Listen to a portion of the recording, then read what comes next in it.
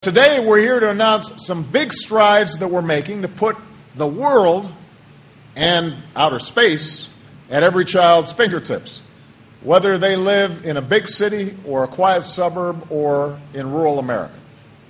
Only around 30% of our students have true high-speed internet in the classroom. In countries like South Korea, that's 100%. Now, we shouldn't give that kind of competitive advantage over to other countries. We want to make sure our young people have the same advantages that some child in South Korea has right now. In a country where we expect free Wi-Fi with our coffee, we should definitely demand it in our schools.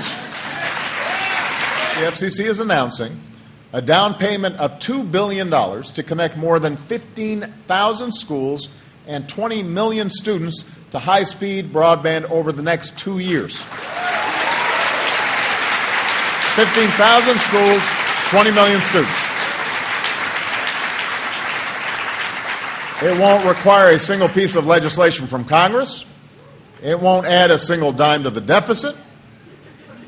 And even better, some of America's biggest tech companies have decided to join this effort with commitments worth more than $750 million.